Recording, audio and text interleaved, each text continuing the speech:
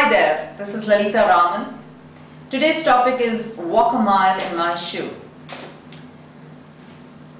I was traveling by train a couple of years back. This incident took place a couple of years back. I was traveling by train one day and I was lost in my own thoughts. Suddenly I see a man sitting on the opposite seat. He had several bags placed on the seat next to him. He seemed completely unaware of what was happening to him.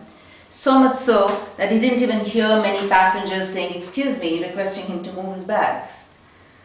Suddenly I was shaken by a rather rude and loud comment, "Are you deaf and blind?" This man suddenly looked at this person who had made this comment and removed his bags. But unfortunately, there was no stopping this rather loud person who had made this comment till a third person got up and told this rude person to stop, and she added, "Excuse me, please leave him alone. He has just lost 2 of his kids today." There was a resounding silence that followed.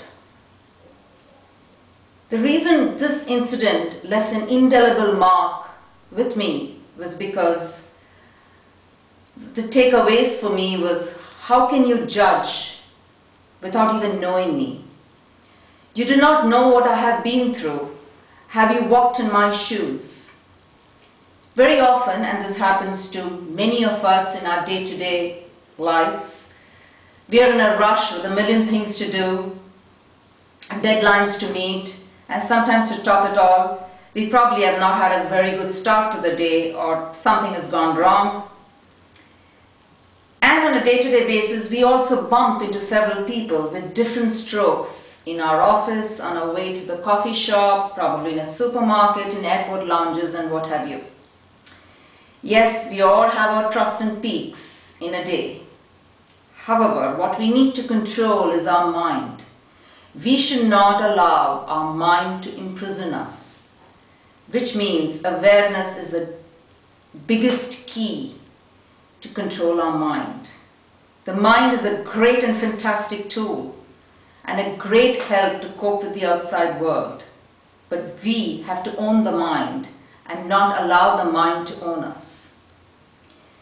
Many times when friends of mine pass comments like, "Do you have a life?" soon after, when I politely say no to attending an event or not eating some food offered to me, I give that look to them which basically expresses, "Did you feel every pain I felt? I dare you to walk a mile in my shoes. You would not last a day. You cannot even imagine the things I have seen and felt." So if each of us don't like to be judged and be a victim of rude, thoughtless comment, next time, stop yourself from saying something that may come to you at the spur of the moment. I would like to end this with one of my favorite songs by Elvis Presley, which conveys the crux of this topic well. Walk a mile in my shoe. Next time, think twice. Thank you very much. Walk a mile in my shoe. Hey! Just walk a mile in my shoe. Yeah, before you abuse, criticize and accuse, just walk a mile in my shoe.